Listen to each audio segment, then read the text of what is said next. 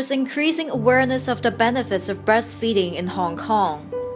There's a lot of antibodies in the breast milk that you cannot produce from just formula. I really do not want to, give up on breastfeeding before 6 months old. The number of moms breastfeeding their children has risen sharply over the last 2 decades. However, a lot of the Hong Kong moms have to stop breastfeeding when they return to work. 叫我就自己睇住去做啦，咁我話老闆唔中意，咁你就唔好再喺公司泵奶啦。即係佢直頭係講話唔好喺公司度泵奶咯，係啦。咁佢就話其實好影響嘅。But in Hong Kong, many mothers have no choice but to return to work after 10 weeks of maternity leave for financial reasons. 做嘢同唔做嘢會相差幾萬蚊㗎啦，都係啊。In this month, Hong Kong Inquirer will look into how difficult it is for working mothers to continue breastfeeding their children after they return to the workplace.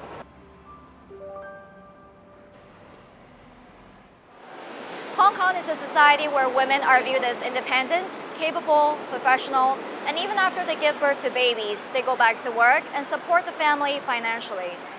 That's pretty normal, but it has now become one of the major barriers for working mothers to continue breastfeeding their children until the babies turn 6 months old. The number of Hong Kong's moms who breastfeed their children have shot up from 19% in 1992 to 84% in 2013, thanks to an increasing amount of promotion from the government as well as NGOs. But the numbers dramatically drop after the mothers leave hospital and before the babies turn 6 months. The World Health Organization's recommended minimum time to stop breastfeeding. In terms of exclusive breastfeeding rate, namely those who use no milk substitute, Hong Kong rates poorly compared to other places. Exclusive breastfeeding is the best, and it kind of, it progressively goes down from there. So we see that the greater amount of formula that's in the infant's diet, the higher the risk of a lot of things like respiratory infections and gastrointestinal infections.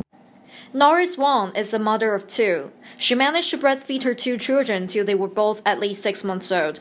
But it wasn't easy for her at all. Her previous company did not allow her to breastfeed in the office. 咁我生完第一胎小朋友嘅時候咧，咁我都係喺公司度泵奶啦。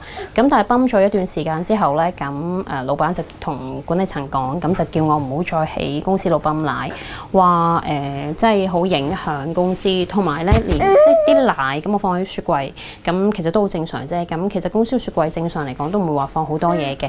咁佢都唔准許我放啲奶入即係公司個雪櫃度咯。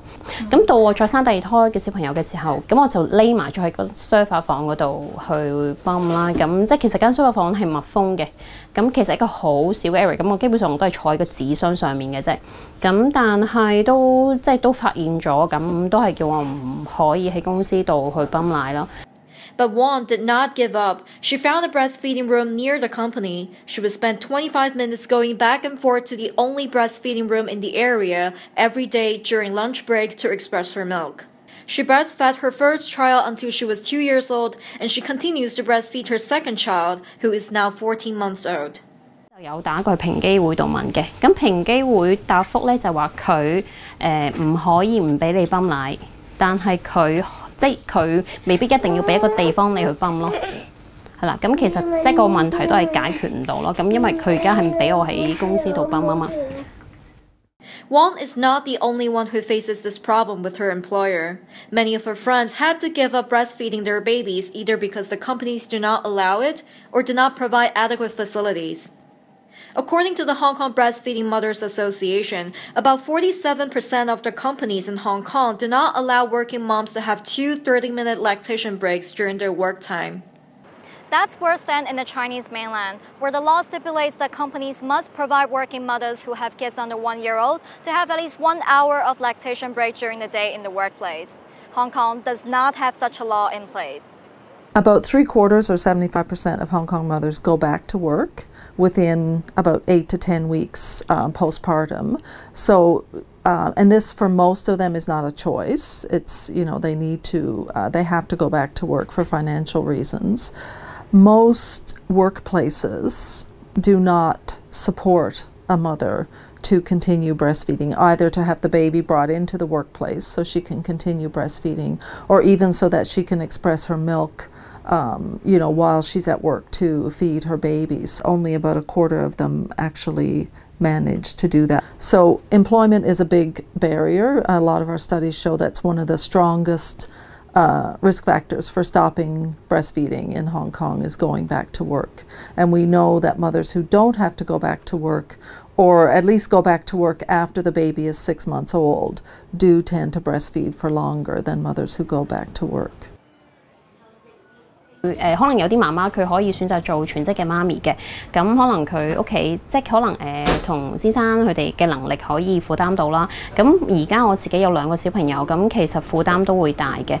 咁你話我想唔想選擇喺屋企度即係全職咁樣湊佢哋啊？即係呢個當然係會好想啦。咁我可以花好多時間去陪佢哋啊，教佢哋啊，同埋餵奶方面我完全唔需要擔心，我全天候我只要抱佢埋身我就可以餵佢。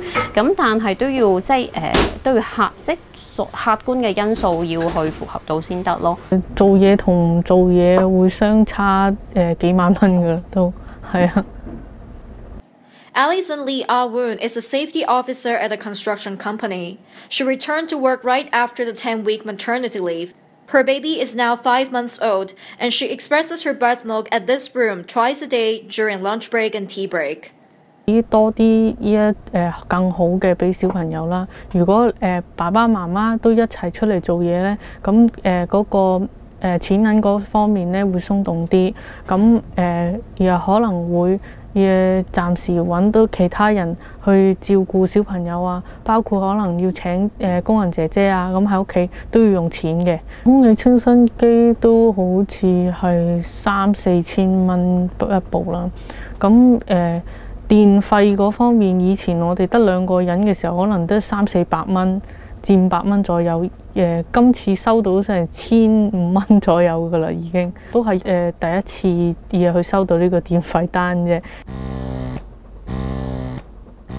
你哋有冇請工人之類？有啊。嗰度又要去幾多錢咧？平時一個月4110蚊啦嚇。The women that have the biggest challenge are kind of in that middle income group, because the lower income mothers maybe don't work. If the family income is low, that's because the mother doesn't work, and so she will stay home so she can breastfeed for longer.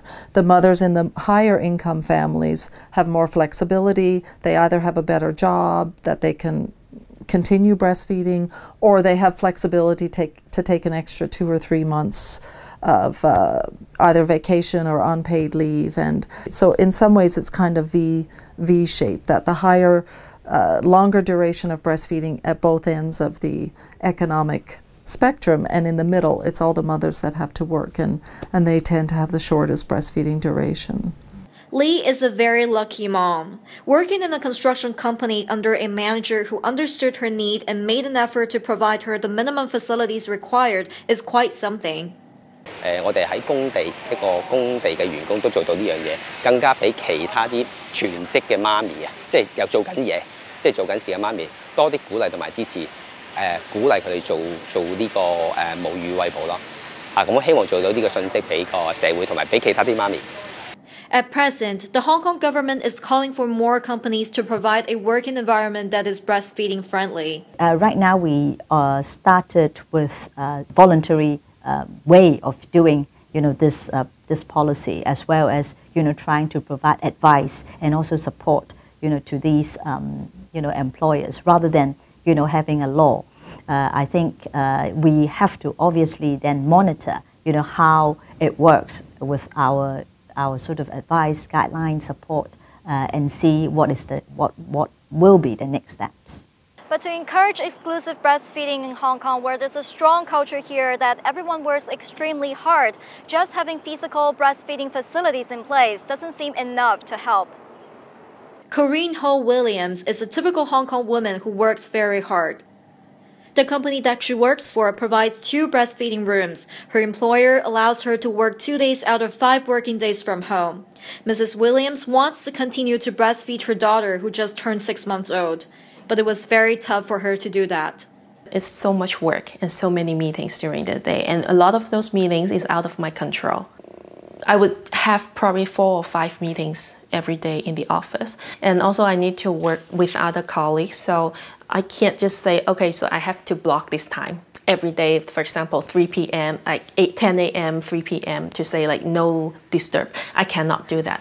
So I have to kind of like just flow with my work schedule. And then if I can find some time to pump, I would pump in the office.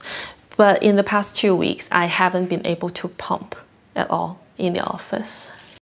Mrs. Williams also suffers from an insufficient supply of breast milk because of work stress, unhealthy diet, and sleeping hours.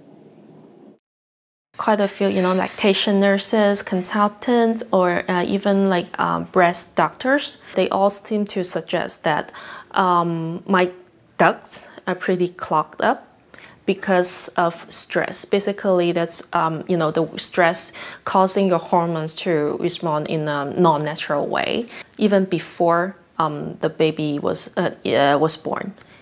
As a senior manager, Mrs. Williams represents a lot of the working moms who value their career and they're dedicated to it. Their dilemma in pursuing what they want and given what the baby should have is a difficult one. But Professor Tarrant said there are things that the government could do. Many of them, if they had a longer paid maternity leave, would choose to stay home. They would choose to be home, and they could breastfeed for longer then. But we only have 10 weeks, of which usually only 8 is after the birth, 2 weeks is before the birth. So that's not a long time. And other studies showed as well that for every week, extra that the mother has in maternity leave, the breastfeeding rates go up. So even the difference between going back at 8 weeks and 12 weeks makes a difference in breastfeeding. So the longer, the better. So then, would the Hong Kong government consider extending the maternity leave? The Undersecretary's answer in a nutshell is not now. This would be something more complex than asking the employer to provide breaks for the mother. So this would be a really sort of long-term area to look into. Yeah. When I think about my baby, I also think about what kind of role model I want to set up for her, and I really want her to appreciate the beauty of being independent as a female. Independent in terms of finance and also in terms of your own thinking, so making your decisions based on what you think is the best for yourself and also your family. That's why I decided to, continue my current job.